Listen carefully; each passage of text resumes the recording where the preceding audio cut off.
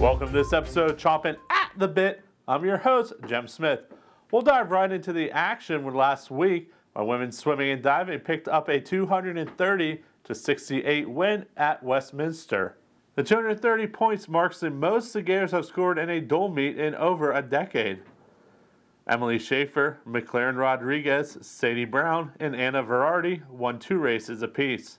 On the men's side, Westminster won 179-119. Logan Indest and Justin Catcher won 2 races each. Women's basketball fell in a tight NCAC game at home Saturday against Kenyon, 74-73. Zoe Adele scored a career-high 25 points. Riley Donovan had a season-high 23, and Juliana Scourin had a season-high 15 points. The men picked up a 2-point win at home against Kenyon, 68-66. Jordan Reynolds led the way with 20 points for the Gators. Keno Holmes and Caden Higley scored 14 points apiece.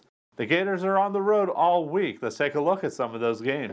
The basketball teams are on the road Wednesday against Hiram, men at 6, followed by the women at 8. Track and field travels on Saturday as they compete at the Pioneer Open at Marietta. Swimming and diving is on the road Saturday as well, competing in an NCAC tri-meet against Ohio Wesleyan and Worcester.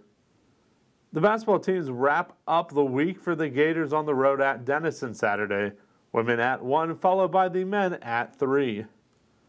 Thank you for joining us for this episode of Chompin' at the Bit. I'm your host, Jem Smith, and as always, bring your A game.